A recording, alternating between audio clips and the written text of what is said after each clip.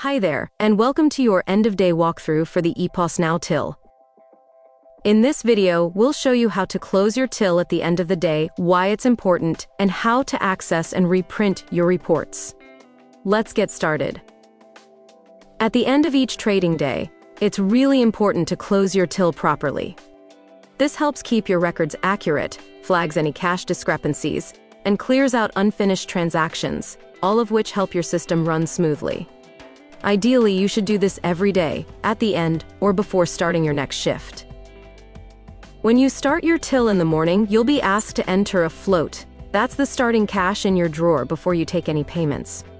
This step makes sure your end-of-day totals are accurate. If the float screen doesn't appear, it likely means the end of day wasn't completed the day before. To close your till, tap the menu icon in the top left corner, go to Admin, and then tap Close Till. If you don't see the Close Till button, it might be a permission setting. An admin can update this in the back office by adjusting your staff role. On the Close Till screen, you'll see a short checklist, action buttons, a variance block, and a cash-up block. These are the main areas you'll be working during the closure process. Additional sections, such as the float section and tabbed views along the top, provide more detailed information. If you have any open orders or tables, you can press View.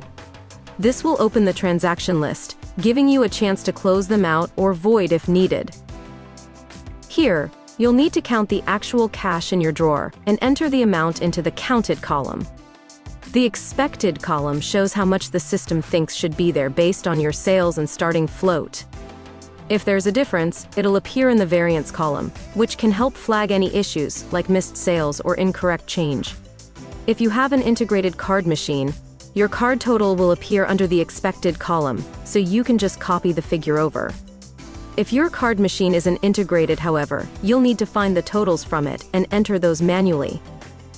Once you're happy that everything looks right, tap, Print and Close. Your cash drawer will pop open, and the final end-of-day summary will print from the receipt printer. Just tap Close on the pop-up to finish.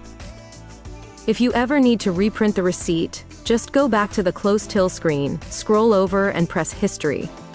You'll see a list of previous end-of-day reports, and you can reprint any of them directly from the till. Now, if the Close Till screen shows no totals, or the printed report is blank, it might mean blind end-of-day is active. The setting is designed for staff who are allowed to close the till, but not view any financial figures. If it's enabled, you won't see the details on the Close Till screen, and the printed report will have limited info. An admin can turn this off or adjust the setting in the back office under Staff Roles. If you'd like to automate the process entirely, you can turn on Auto Close Till in your device settings via the back office. With this on, the till will automatically close each day at 5 a.m. You'll also get daily reminders if the till hasn't been closed, and after 8 days, the system will auto-close the next time a transaction is processed. You can also customize what appears on your end-of-day receipt.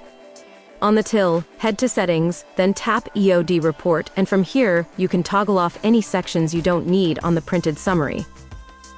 Once the till is closed, that day's data is locked and sent to the back office, so make sure to double-check everything before you hit Print and Close. To view your end-of-day reports in the back office, log in, go to Reporting on the left, then Banking. Once here, select End of Day. You can use the Show Data drop-down to select a time range, or enter a custom date range yourself. You can also use location, device, and staff filters if you have a lot of reports to look through. Each report includes details about the till's opening, closing, and general activity.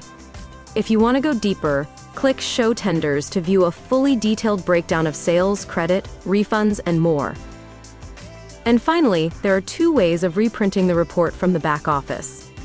If you're on a browser, pressing the Reprint Report button will show options to print via a standard printer.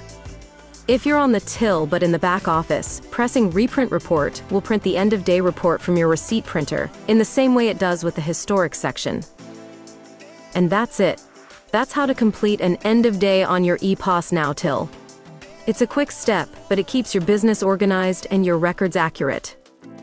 For more video guides on how to use the till in back office, check out the How To playlist on our YouTube channel. Thanks for watching!